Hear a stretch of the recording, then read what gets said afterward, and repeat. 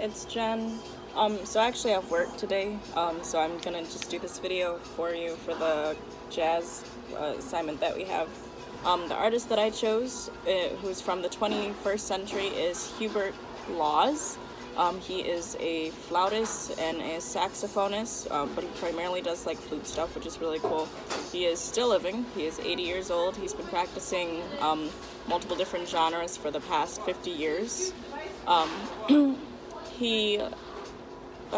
To give you like background information on him, he was born in, where did I write it?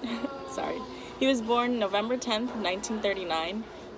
He is the second eldest of 8 children. He began his musical studies, his entire family was like super musical. He began his musical studies on piano with gospel.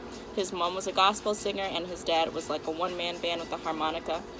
He picked up the flute in high school, and then he continued his studies in music at the Texas Southern University, and then he moved on to the Juilliard School of Music, from which he studied under Julius Baker, another renowned flautist.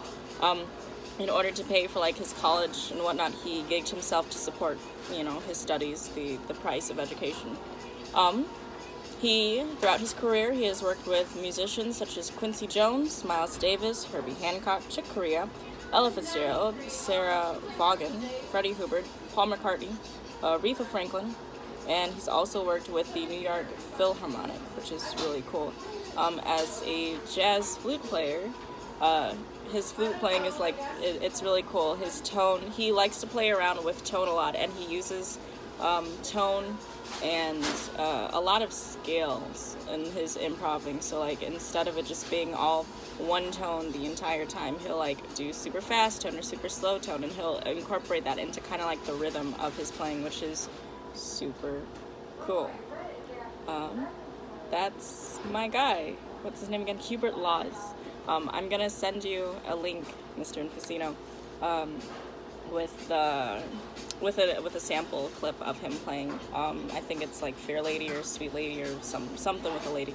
But anyway, that's the guy. Super cool. Ultimate flute goals. Have a good class. Bye.